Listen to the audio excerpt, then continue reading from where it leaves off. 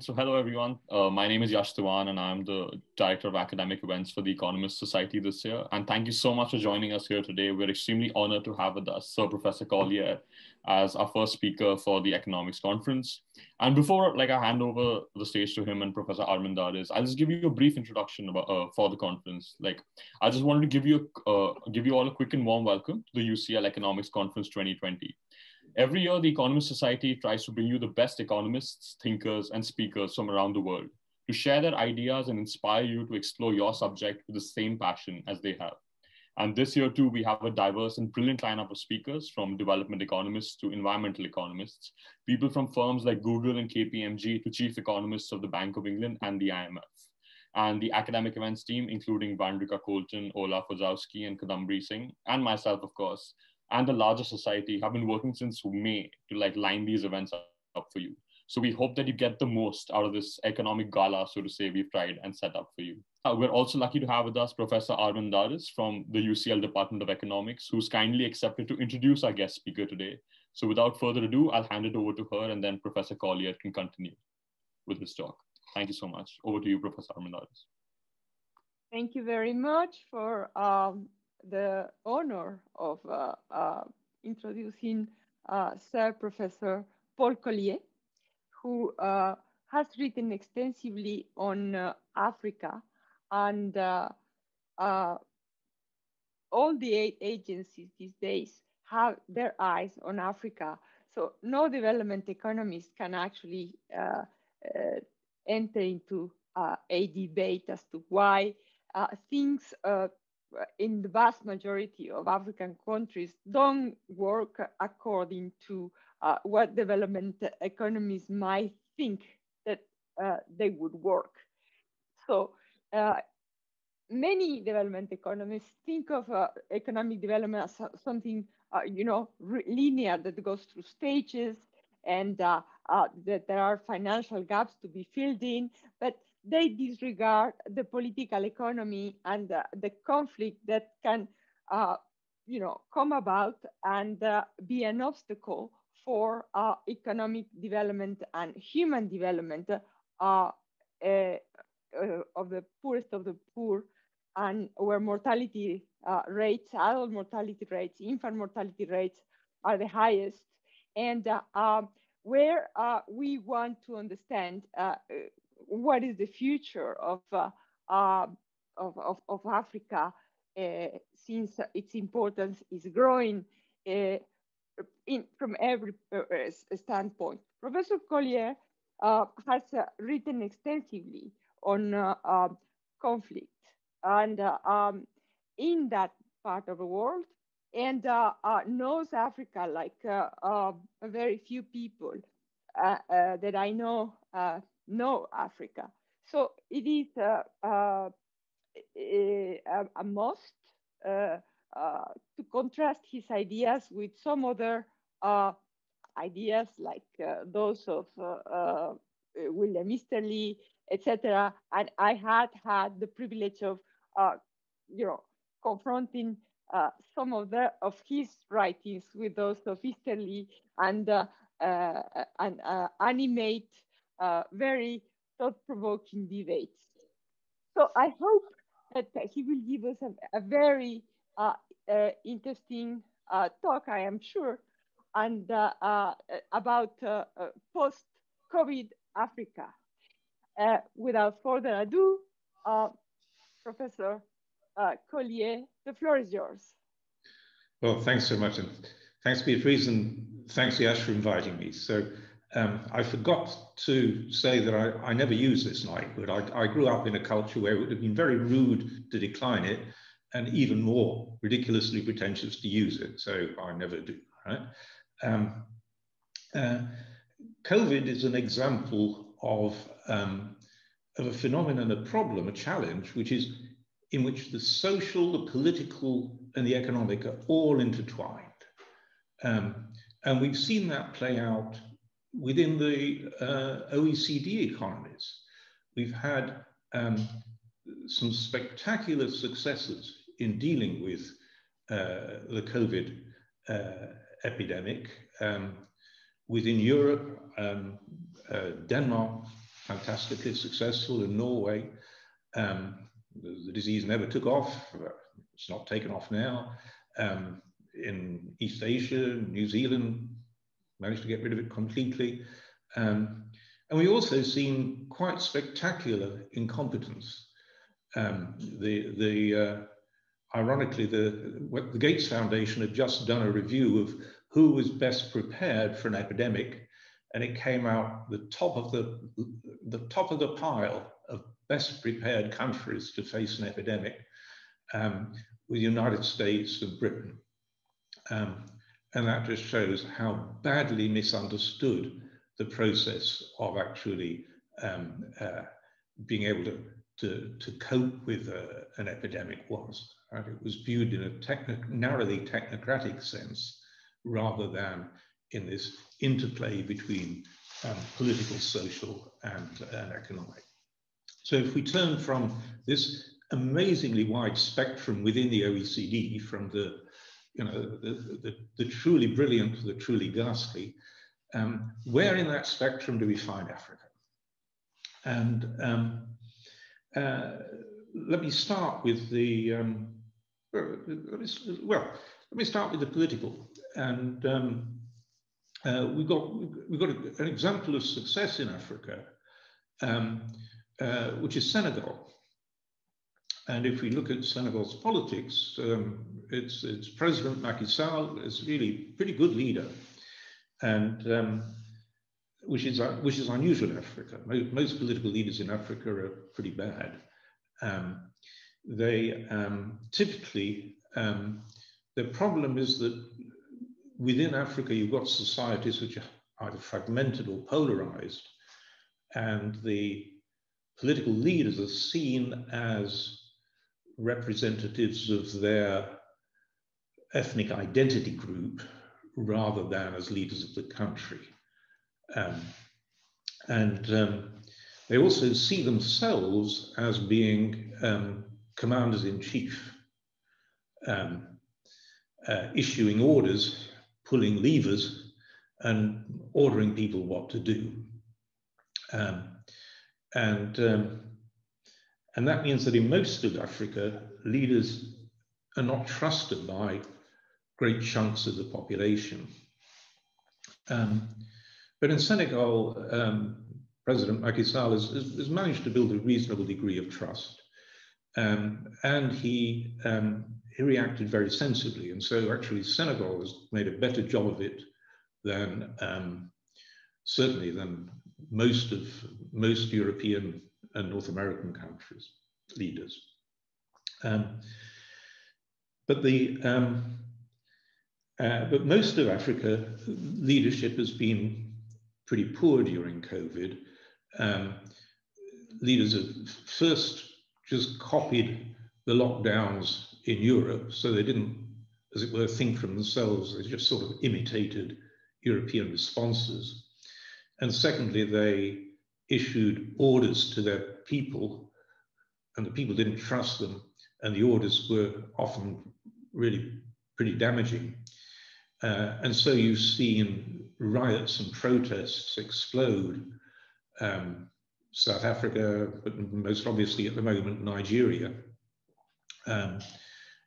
where the presidential behavior has led to very severe riots and deaths and what have you.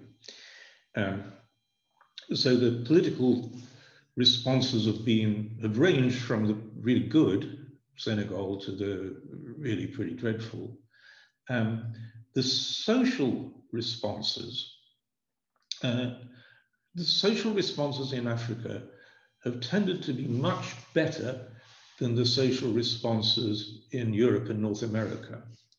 And there's a very simple reason for that. And that is the evolutionary biology concept of the collective brain, a concept pioneered by Joe Heinrich, I think, who's got this brilliant new book, which I recommend, Weirdest People in the World. And the concept of the collective brain is that, and you find it in behavioral economics, where it's become very important, is that most of our behavior is not set by our own individual calculations based on direct observation of the world. That wouldn't be very rational. It would be, most of the time, it would be extremely inefficient.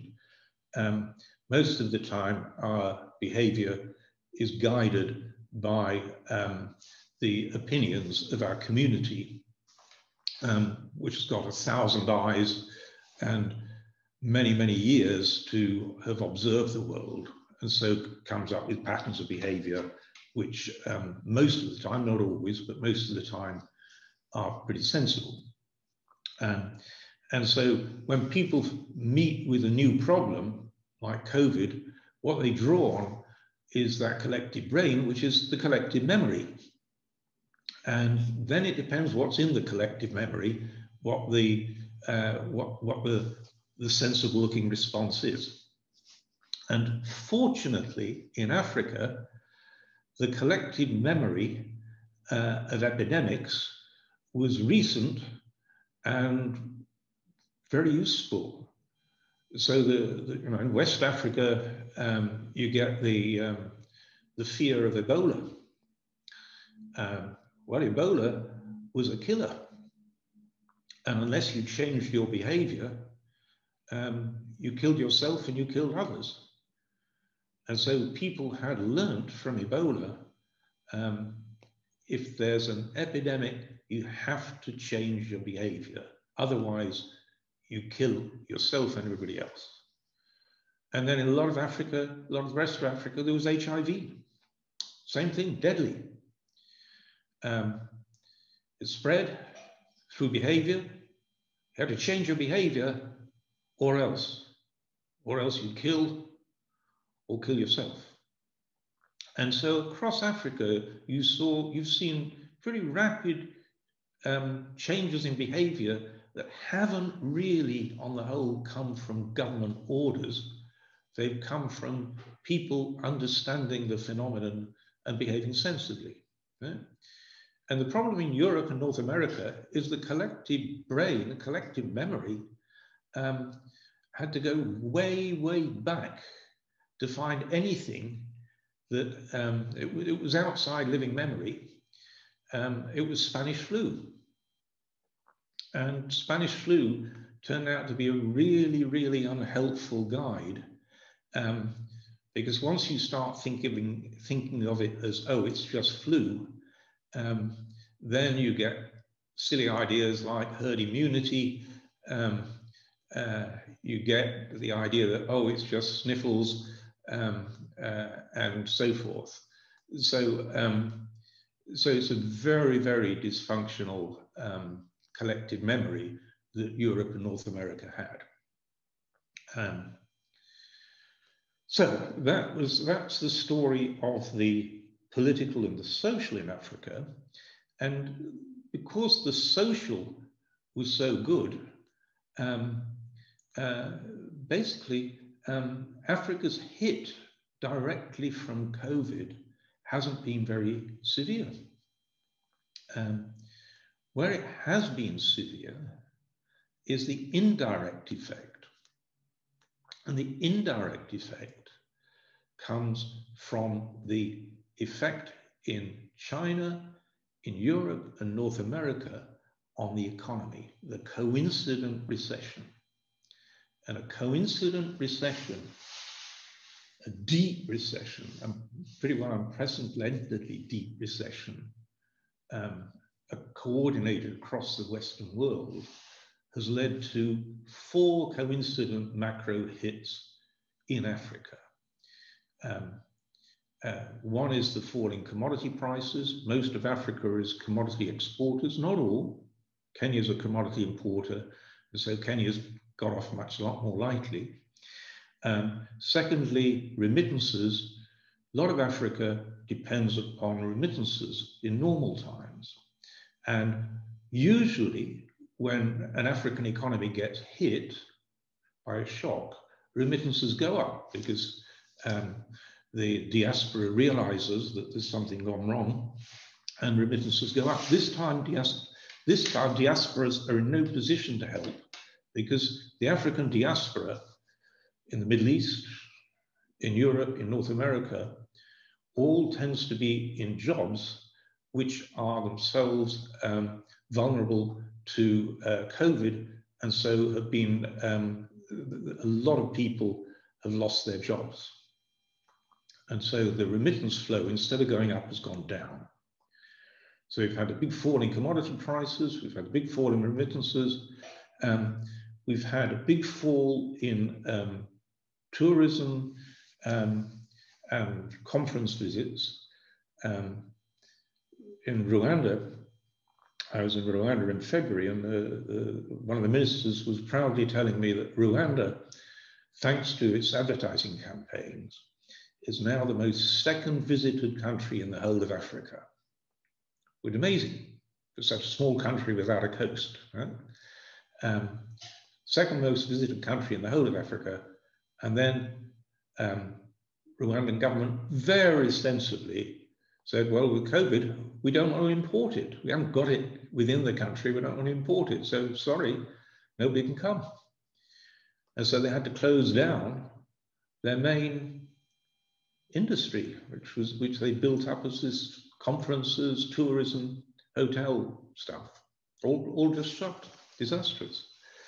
And then the fourth hit is that to capital flows, both foreign direct investment and financial capital inflows, which have gone into reverse. So the effect of COVID and the recession, the global recession, has been a flight to safety. A flight to safety by companies, so DFIs, so FDIs collapsed, and a flight to safety in capital markets, so that no African country has been able to issue a bond since COVID. And indeed, the danger is that banks will start pulling money out. So that's the macro hit to Africa, those four things.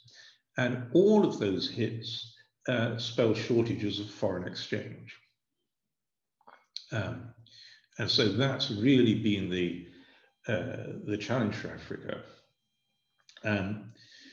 If I just run with that a little bit further, it's hit African firms hard, and Africa's already short, very short, of the organizational capital constituted by firms. We'll see why that's so important in a moment.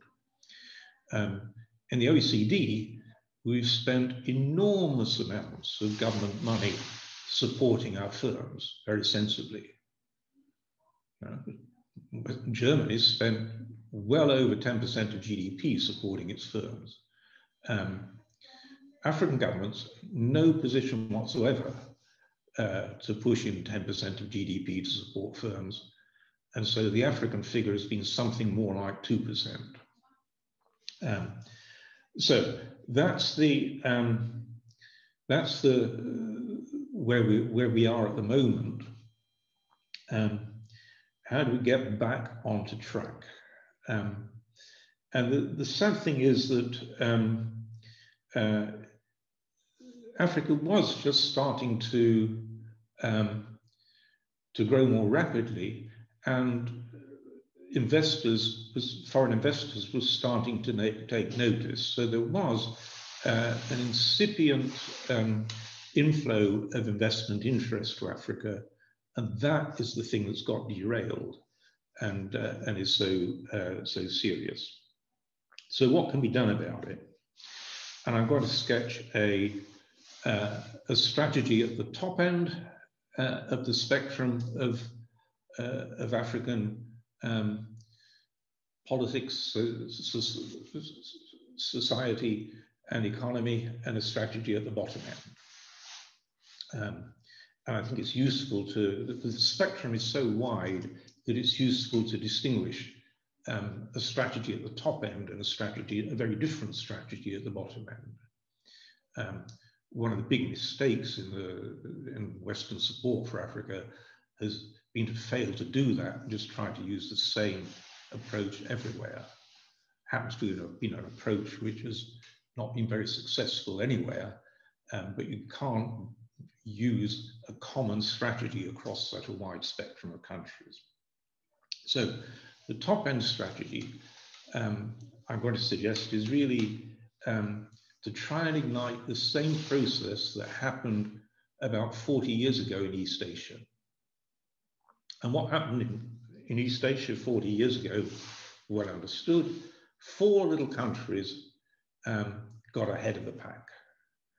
And that was Taiwan, Hong Kong, Singapore, South Korea. They adopted somewhat different strategies. Hong Kong's was very different from Singapore's. They had some common features, of governance, not much really. But they all 4 hit on something which worked for them in the context of the time, as they all started to grow quite fast. And after a decade or so of growing fast, that really got noticed elsewhere in East Asia. Most spectacularly, Deng Xiaoping went to look at Singapore and thought, my God, we can do that, or at least we can try it as an experiment, and Shanghai. And then once China started to get ahead, of course, that spilled over to India. And it spilled all around East Asia. So now the countries in East Asia that haven't yet started to grow faster, the exception, not the rule. Because within a region, just as within a community, one of the big ideas in evolutionary biology is that within a community, humans are very, very good at emulating success. We're not very good at spreading ideas between communities, but we're very, very good at emulating success within a community.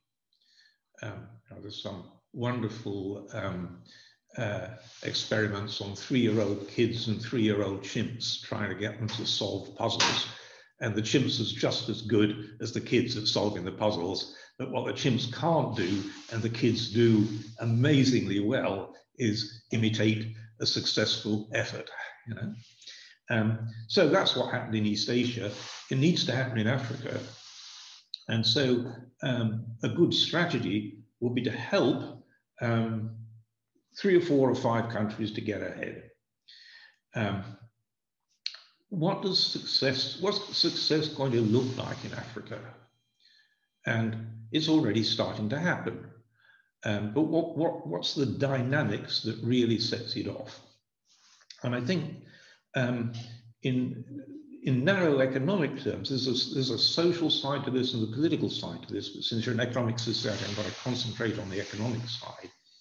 The economic side is that the path to prosperity is really the path to productivity. And that's a one-to-one relationship, basically, between prosperity and productivity in a workforce. And Africa's tragedy is that although people work pretty hard, they are quite amazingly low productivity. And the sort of low productivity that was characterized everywhere in the world until a couple of 100 years ago. And so what's the secret of productivity? Is firms. And by firms, I don't mean a micro enterprise. I mean a firm that is big enough. It's the move from 2 people to 50 people. Now you can go from 50 to 500,000, and that helps as well. But it's that move from 2 to 50 that's decisive. And it's that the sort of thing that Adam Smith noticed, right? And why are firms of 50 so amazingly more productive than firms of 2? Scale, specialization is the foundations. That's what Adam Smith noticed. One of my friends and colleagues did a study in Ethiopia comparing manufacturing firms with 4 people, which is kind of a fairly big informal enterprise, with firms of 50, which is at the bottom edge of a formal firm. Make the same thing. Side by side in Ethiopia, we can still observe it. And the workers in the firm of 50 were each 10 times as productive as the workers in the firm of 4. And that's the scale and specialization. Now, of course, since Adam Smith, it's got way beyond just scale and specialization, because modern firms are highly interdependent, whether in clusters, where the same sort of firm works together in a spatial cluster, or in value chains, where firms pass on and add value in a chain. Right? But in both cases, they're interdependent. They depend on each other.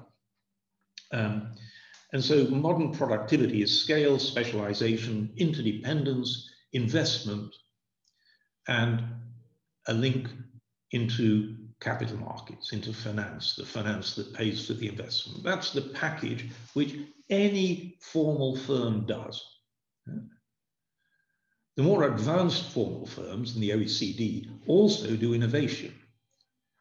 But at the stage that Africa's at, although innovation's nice, you don't even need it. You just need the scale, specialization, investment and finance. But the problem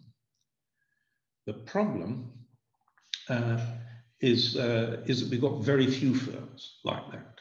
Africa is desperately short of proper firms. 2/3 of all Africa's educated labor, its human capital, works pretty well solo. And so even the educated labor is doomed to low productivity. No scale, no specialization, etc. Right? So Africa, even before the COVID hit, was desperately short of proper firms. And the COVID hit is destroying Africa's organizational capital, because its firms are being hit by this deep recession from the macro hit that hit Europe and China and North America. So we start from this position of few firms, and COVID's going to make them even fewer. Quite a lot will go bankrupt. So why are there so few firms? Why were there so few firms even before COVID? 2 very distinct sets of problems. One internal to Africa, one external. And the internal reasons are a mixture of poor governance and limited state capacity. So we go back into the sort of political.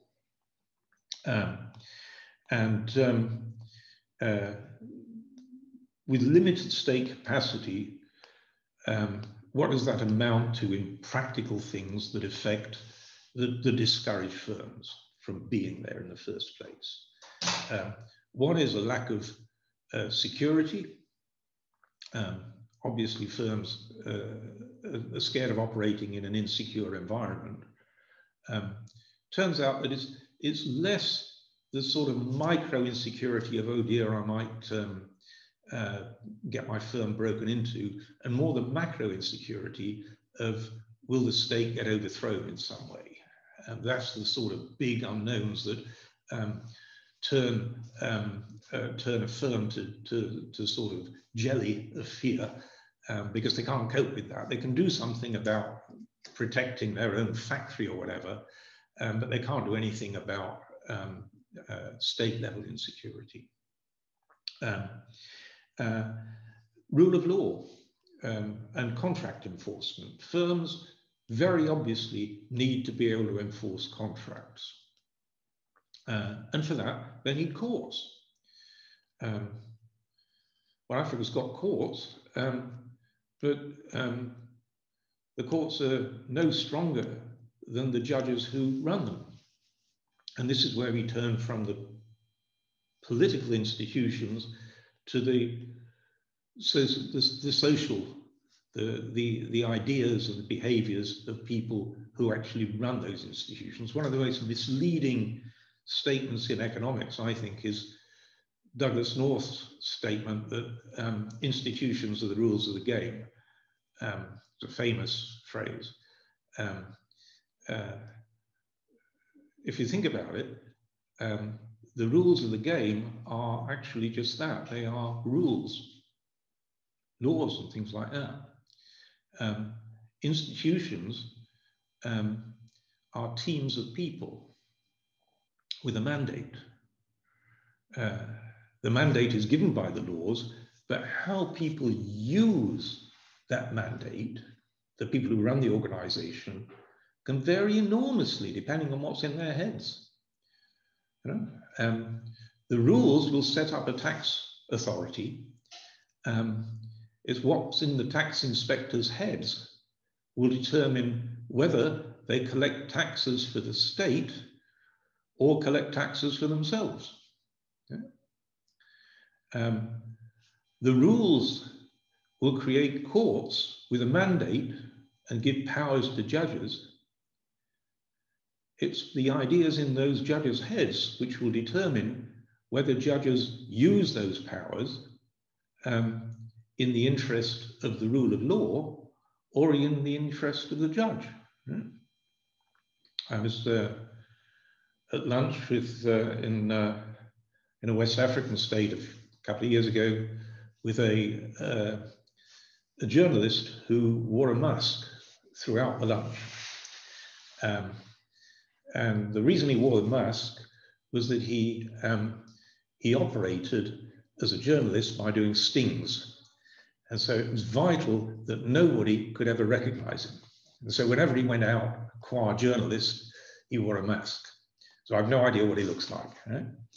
But he did tell me that his latest sting had been on judges. So he'd gone to judges saying, you know, this court case that's coming up that you'll be presiding on, well, I'm one of the interested parties. And I'd like to win that case, thank you very much. And here's something to persuade you to help me win it, right? So he had video film of 27 judges accepting bribes. Right? That was why he wore his mask, right? Because he needed the mask not just to do the interviews, but to stay alive afterwards, right? So that's that's an example of the rule of law in a lot of Africa is weak. They've all got courts, but unless the judges internalize the value of decisions that actually abide by the law, they're not really doing what it says on the tin. So security. It pains me to give this example, but if you remember, there was an awful incident in a shopping mall, the Westlake shopping mall in Nairobi, where terrorists kidnapped a load of people in the mall, and so it was too severe a problem for the police, so the army was called in, and unfortunately the soldiers they eventually managed to restore order in the shopping mall, but their first instincts were to use the shopping mall to do just that, to shop. So again, that's soldiers just not having internalized the real mission of a soldier, which is to protect ordinary citizens. Tax. Without tax revenues, governments can't do basic things like provide economic infrastructure. And so this tends to produce hostile environments for business. Or, as some of my African friends would tell me, one just did tell me in my previous Zoom, which is why it's in my mind, the sort of businessmen who thrive in these environments are the crooks. And because the crooks thrive, the decent businesses don't want to go there because they know they'll get out competed by the crooks. So that's the problem. What's the solution to that? What's the solution? Honest leadership. That's the political solution, obviously, honest leadership, that actually builds a sense of collective purpose in a society. But underlying honest leadership is how citizens use their votes. And whilst citizens vote for the leader of their ethnic group rather than a leader who is honest, then that perpetuates the situation. How do we change that? It can be changed, it will be changed, has been changed, but above all else, it's youth. It's youth who can break away from the old identities of ethnic group to a new identity of collective frustration with the old leaders. That's, for example, what we're seeing on the streets of Nigeria at the moment, a youth rebellion against a corrupt leadership, corrupt and autocratic leadership. And that's the sort of social movement that then gradually reforms the political leadership, and that allows the political leadership to rebuild the institutions. The institutions have got the right mandates, but they need people who've internalized the mission. That's already happened in some societies in Africa. I mean, the most amazing turnaround is Rwanda, which just 25 years ago was the ultimate fragile state. Highly polarized, awful. And yet Rwanda now, you've got its institutions work really pretty well. It's got a good rule of law and pretty effective tax collection and so on. And there's obviously there's still problems. It'll be 50 years before we know whether Rwanda's successfully turned around. But so far it looks pretty impressive. So that's an example of a turnaround which rebuilt a state. Ghana's in the process of that at the moment, pretty successfully, I think. Senegal as well, and Ethiopia, except that it's just plunged into these sort of disastrous ethnic loyalties, which hopefully won't derail it. So that's the internal problems, and then there's the problem that can't be solved internally and can only be solved externally, and that is the problem that firms in a modern economy are interdependent. Remember, they either cluster together or they're in a value chain dependent on all the other firms in that chain. And so if you're very short of firms, there's whole sectors where none of that has happened, where there isn't a cluster, where there isn't a value chain. And so those need to start and think of the economics of pioneering either a cluster or a value chain. Who's going to volunteer to be the first in a cluster or the first firm in a value chain? Right? If you think about it for a couple of minutes, you'll see that nobody in their right mind wants to be the pioneer in a cluster, because it might not become a cluster. Yeah? If there's a cluster will only form if other firms decide to come. And that's their decision, not yours. You can't do anything about it. And so there is a pioneer penalty, and quite a big one, in creating either a cluster or a value chain. It's very different if you're pioneering technology. In the most advanced economies, when we think of pioneers, we think of Google or whatever, and they're pioneering a new technology. And there's a first mover advantage. Often you can patent it, you can get brand recognition, all that jazz. So there's a first mover advantage when you're at the frontiers of a technology. But if you're trying to build a cluster or a value chain, there's a first mover disadvantage. I suppose you need 5 firms before a cluster becomes viable. Everybody wants to be firm number 5. Right? And if everybody waits to be firm number 5, there's never a cluster. Right?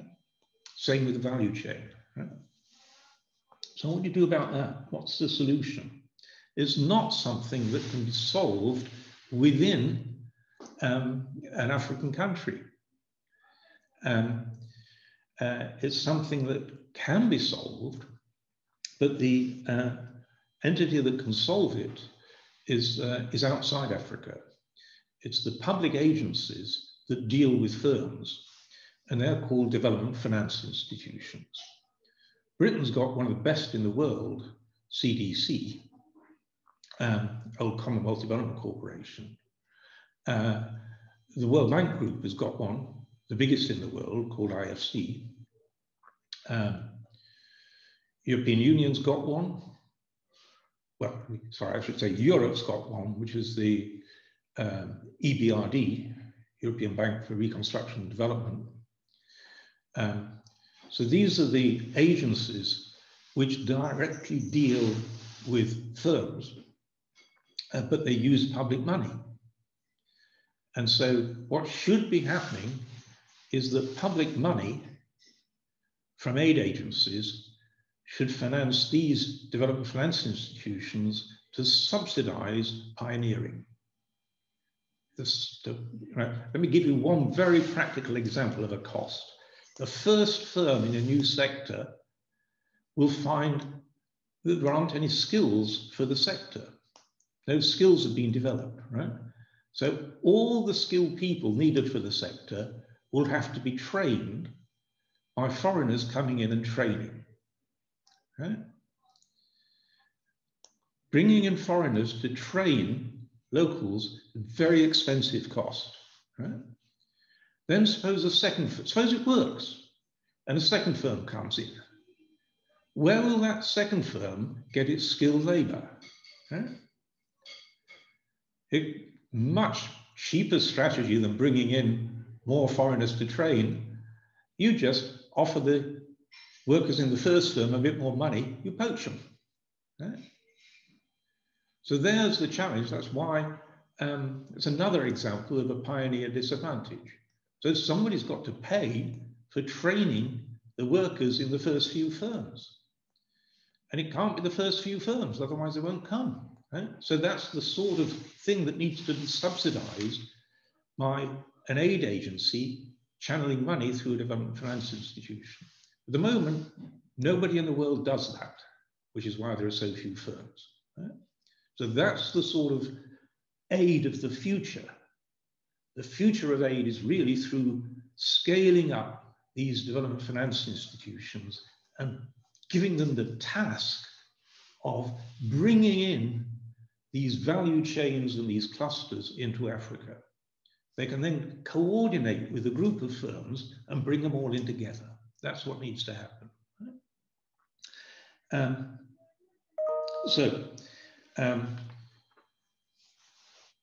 That's what we should be supporting, and we should be supporting it in the countries that look most promising, the countries which are willing to do some of these reforms themselves that improve their own business climate. So it's a partnership between those governments that want to reform their business environments to attract in more firms. And it doesn't have to be foreign firms. There's no tension between foreign firms and local firms. We know from recent research that, that actually the local firms get triggered by the foreign firms, so they're complements, not substitutes. There's good research on, for example, on Turkey by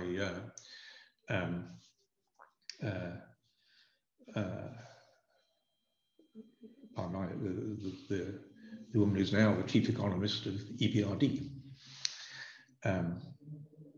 Beata Dvorak. So that's the top end strategy. There needs to be a very, very different strategy for the bottom end. The bottom end is what to do with fragile states. And I think I haven't got time at the moment to talk about a bottom end strategy for fragile states, but I'm happy to be pushed into it in questions. The essence of it is a report that I did with Tim Besley a couple of years ago called Escaping the Fragility Trap, which is everything that we've been doing in fragile states as an international community has been wrong.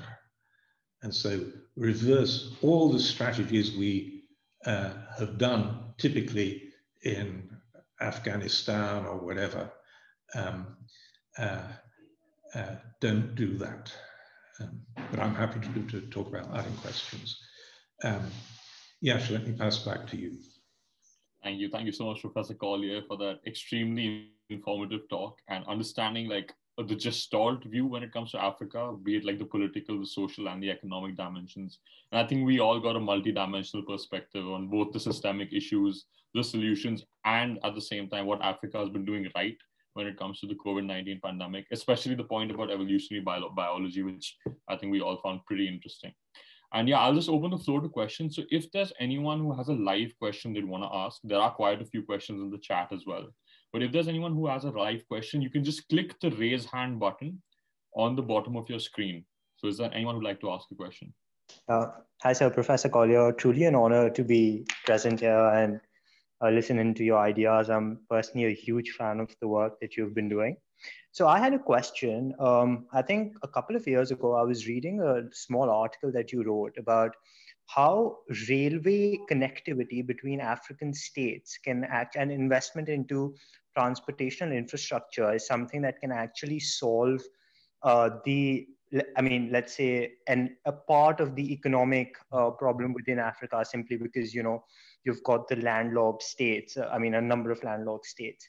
But developing from the COVID-19 crisis, how do you think that particular proposal that you made at that time would change, simply because, you know, states and, the pandemic has forced countries to start becoming self-reliant in one way? Thank you. Oh, that's a good question. Actually, one of the really interesting responses to COVID has been that African governments have started to cooperate. They've started to work together, for example, over the vaccine. They realized that if they were going to compete against each other, they'd all end up with no vaccine. And so they banded together very effectively. And the African Union has become much improved, much more effective because of COVID. It was such an obviously dangerous thing for Africa that the African Union brought a much more cooperation around specific purposes and done a really good job. The same with the Economic Commission for Africa, which is very well led by Vera Songwer. And so for the first time in many years, Africa's now displaying an effective capacity to cooperate between governments. And that's what's needed to connect trade. The big impediments to trade in Africa, some are transport infrastructure, but mostly it's been barriers at the border, barriers at the borders. And so there's now some real momentum about an African free trade area. And that would join up Africa. And that would be very, very valuable. Why? Because the typical African state is a very, very small market. And some of the economies of scale I was talking about were within a single firm. But actually there's a very, very important collective economy of scale, which is competition.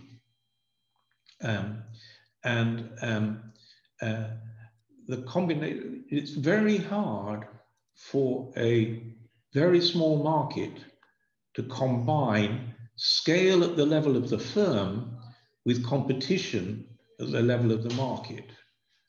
The market just isn't big enough to sustain a lot of firms. And so you can get scale, but the price you pay is monopoly power. Or you can get competition and the price you pay is tiny scale. And so by bringing countries together in trade, you get another huge benefit from scale, which is competition. And competition then drives increases in productivity. That's the dynamic of rising productivity. And so just to go back to that point, that COVID's actually triggered quite a lot of momentum behind practical cooperation between African governments. And that may well sort of extend over to the trade dimension within Africa. It's also the case that although Africa is going to become more self-sufficient vis-a-vis China and Europe and North America, it doesn't have to become more self-sufficient vis-a-vis each single country within Africa. On the contrary, it'll be much more effective if we could, as it were, stick countries together within Africa. Tony Venables and I did a sort of simulation experiment on if you could sort of rub out some borders, cities, pretty well all cities will get bigger. And those bigger cities would both achieve and reflect higher productivity of scale. So now to come back to your transport point, yes, Africa needs railways, it still needs railways. Ethiopia was building a railway to the coast and nearly finished. And disgracefully, it didn't get enough support from entities like the World Bank. And so it was driven to finance a lot of its transport infrastructure from from China or from commercial bonds. Same is true, incidentally. I mean, if you want, the two vital ingredients to productivity in a firm are connectivity and energy. Connectivity means roads and rail and airports. Energy means electricity. And the obvious electricity for a lot of Africa is hydro. And hydro was blocked because a few Western NGOs lobbied against dams. And so, for example, DFID wouldn't fund dams. World Bank wouldn't fund dams. So a few Western NGOs with some good intentions, but very bad understanding of economics, blocked a totally vital process. You know, the NGOs won't listen to me, but they will listen to you, right? You're the right age, you've got the education, you can do a lot to shift the thinking of NGOs. Please do so, right? Africa needs dams. You know, I grew up in Sheffield. Just outside Sheffield is a huge reservoir, the Lady Bower Reservoir, which is provides all the drinking water for Sheffield. Right? And when I was a kid at 10, it was a drought, and the water level dropped in the Lady Bower Dam, and we could see the spire of the old church in the village that had been flooded. Now that village had probably been there 1,000 years. Right? So do you think that people in that village said, oh, it doesn't matter, it was flooders? Right?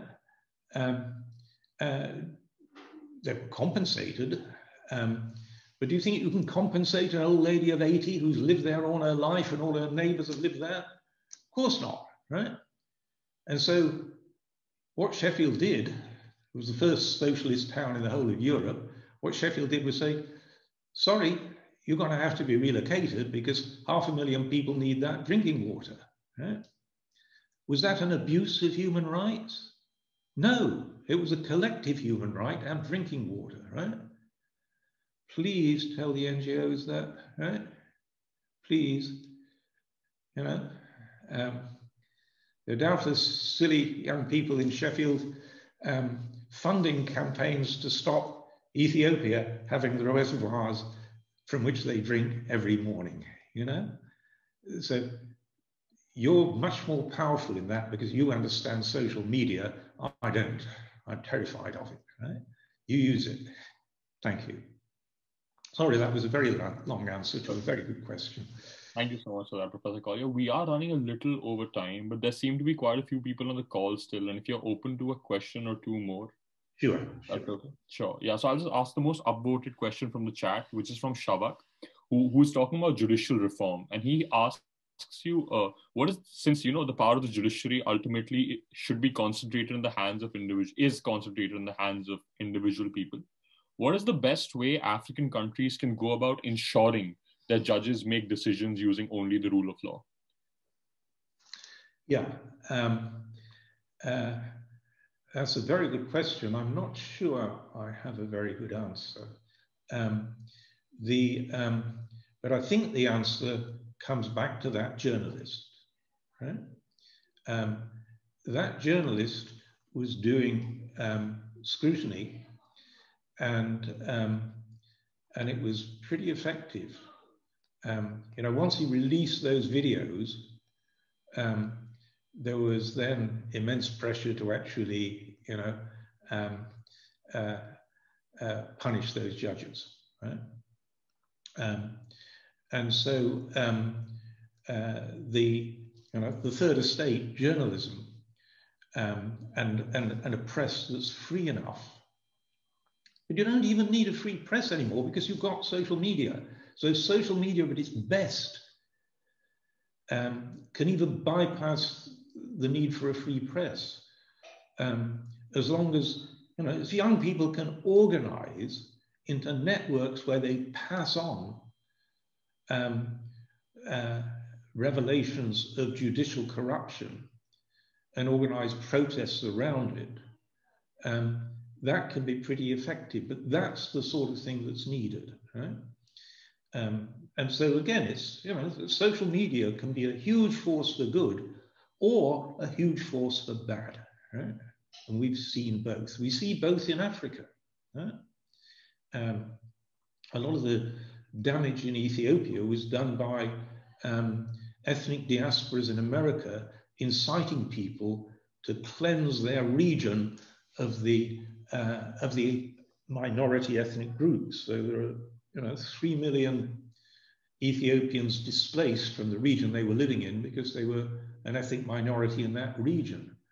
And that started not in Ethiopia, it started with the ethnic diasporas in America using social media. So social media can be very dangerous, but it can also be enormously healthy. Thank you so much for that. And I think we can take one last question. I think Professor Armendariz, you had a question, which we can just, you're muted, I think. Yes, Paul, I always think of Africa and Latin America having a lot of common features, or sharing many common features.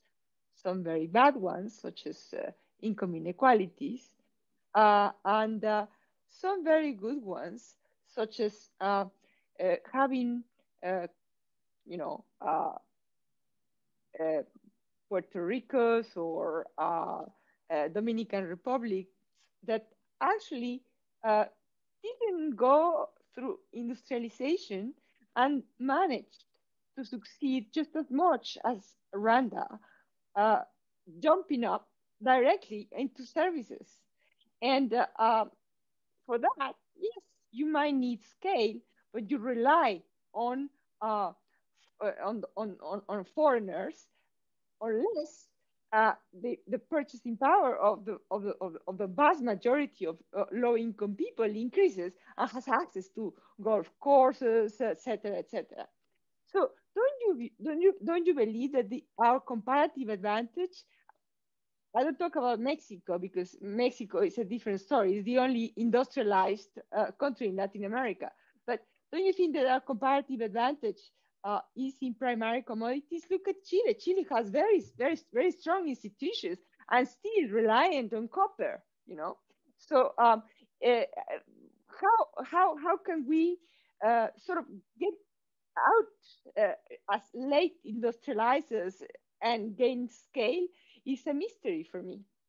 Well, I think there's a lot. I'm glad you made that comparison, because I think there's a lot of similarities between Africa and Latin America, especially as a result of COVID. You've got the same hits of commodity price falling and so on. For some reason, I'm very much in demand in Latin America at the moment. So I've done this month two Zooms to Brazil, a Zoom to Argentina. The main business conferences in Brazil, Argentina, and I've just got to do Chile, I think, next week. But it seems to me that in all three of those cases, you've got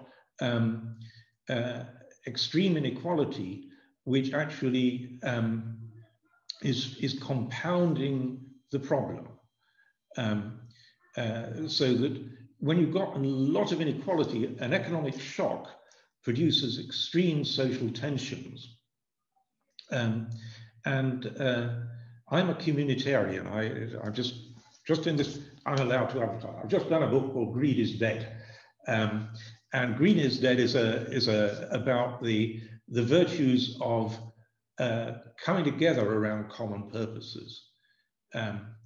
And that's the secret of Denmark, of New Zealand, of Norway. They're able to come together around common purposes, whether they're get rid of COVID or many other common purposes. In Latin America, you're pretty bad at coming around common purposes, except, as you point out, in some wonderful places like Costa Rica. I worked with the president of Costa Rica on trying to encourage other Central American countries to have a mutual de-escalation of military spending a few years ago. But generally in Latin America, what's missing is that ability to forge common purpose. And that's a fixable problem. Let me end with plugging another wonderful book, not by me, but Robert Putnam's latest book called Upswing, which is a very heartening book, because he shows that it's perfectly possible for an unequal society to actually build a more equal society on common purpose, because Upswing is about how America did it between 1900 and the 1960s. So Latin America needs an upswing. It wouldn't hurt in Britain either. Thank you so much, Professor Collier. And that sort of brings us to the end of the event. So a big thank you from the Economist Society and the UCL Department of Economics to you, Sir Collier, for taking out the time from your busy schedule and sort of coming and speaking with us. And we hope you enjoyed the event as much as we did.